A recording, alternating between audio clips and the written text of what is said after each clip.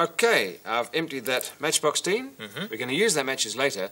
First of all, I'd like to show you and you a magic trick with the empty matchbox. Right? You ready? Yes. Yes. Right. Well, it is empty. Okay. Yes. Nothing I in can see it. that. I can see that. Now there's a 5-cent piece on the table. Right.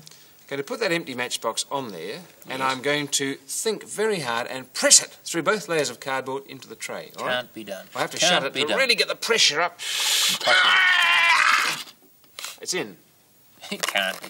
Hear it? Wait a minute. Can I see? Will you open the matchbox? Sure. Okay. There we are. Inside. There's the 5-cent piece. There must be a hole in the bottom. No, there's no hole. Can I see? Look, you can see there's no hole in the but bottom. can I turn the matchbox Oh, over? if you must. Aha! 2 coins. Yes, there are, really.